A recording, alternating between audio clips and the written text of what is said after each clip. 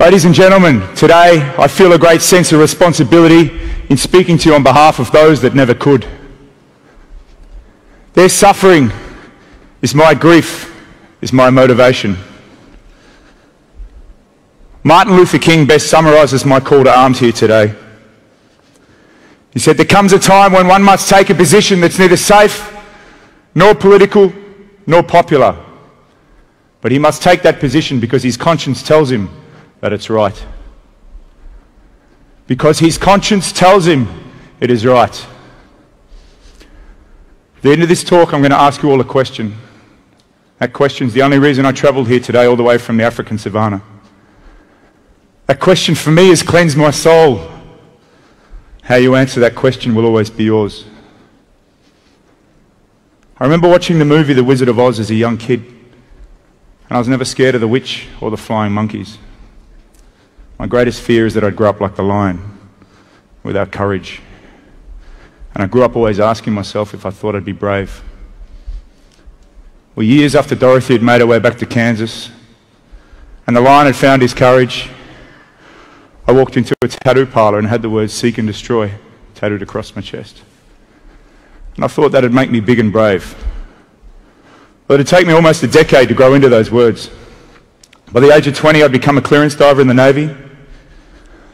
By 25, as a special operations sniper, I knew exactly how many clicks of elevation I needed on the scope of my rifle to take a headshot on a moving target from 700 metres away. I knew exactly how many grams of high explosives it takes to blast through a steel plate door from only a few metres away without blowing myself or my team up behind me. And I knew that Baghdad was a shitty place. And when things go bang, well, people die. Now, back then, I had no idea what a conservationist did other than hug trees and piss off large corporations. I knew they had dreadlocks. I knew they smoked dope. I didn't really give a shit about the environment, and why should I? I was the idiot that used to speed up in his car just trying to hit birds on the road. My life was a world away from conservation. I just spent 9 years doing things in real life most people wouldn't dream of trying on a PlayStation. Well, after 12 tours to Iraq as a so-called mercenary, the skills I had were good for one thing. I was programmed to destroy. And when I finally left Iraq behind me, I was lost. I felt just had no idea where I was going in life or where I was meant to be. And I arrived in Africa at the beginning of 2009. And we were patrolling along, and the vultures circled in the air. And as we got closer, the stench of death hung there in the air like a thick, dark veil and sucked the oxygen out of your lungs. And as we got closer, there was a great bull elephant resting on its side with its face cut away. And the world around me stopped. I was consumed by a deep and overwhelming sadness. Seeing innocent creatures killed like this hit me in a way like nothing before. I'd actually poached as a teenager, and their memories I'll take to the grave. Time had changed me though. Something inside wasn't the same. And it's never going to be again. I asked myself, does that elephant need its face more than some guy in Asia needs a tusk on his desk? Well, of course it bloody does. That was irrelevant. All that mattered there and then was, would I be brave enough to give up everything in my life to try and stop the suffering of animals? This was the one true defining moment of my life. Yes or no? I contacted my family the next day and began selling all my houses. My life savings have since been used to found and grow the International Anti-Poaching Foundation. A few years after I saw that elephant, I woke up very early one morning. I already knew the answer to the question I was about to ask myself, but it was the first time I'd put it into words. Does a cow value its life more than I enjoy barbecue?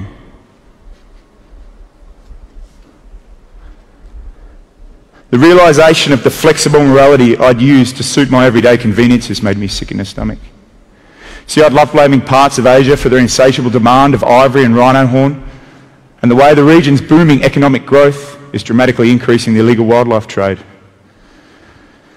When I woke up that morning, though, I realised, even though I'd dedicated my life to saving animals, in my mind I was no better than a poacher, or the guy in Asia with a tusk on his desk. As this overconsumptive meat eater, I'd referred to some animals as beasts, when in reality I'd been the beast. Destructively obedient, a slave to my habits, a cold shoulder to my conscience. We've all had contact with pets or other animals in our lives. We can't deny our understanding of the feelings that each animal has, the ability to suffer pain or loneliness, and to fear. Like us also, each animal has the ability to express contentment, to build family structures and want of satisfying basic instincts and desires. The disconnect that exists between consuming a product and the reality it takes to bring that product to market is a phenomenon to itself. And we pay people to do things to animals that none of us would engage in personally. Just because we don't see it up close does not mean we're not responsible.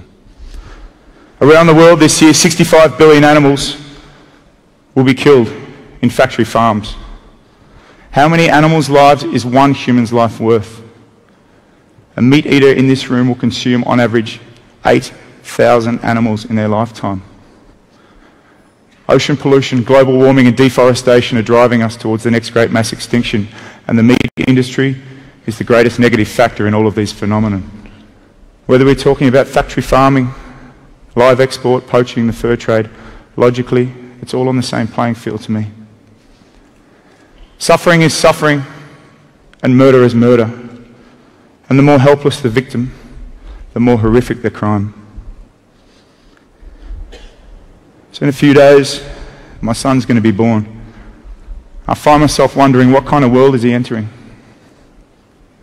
Are we going to be the generation that defines our failure as a species?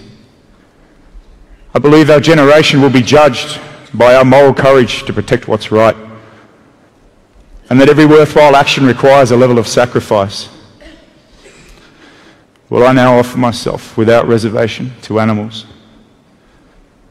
And when I strip away all the material belongings around me, I see that I too am an animal.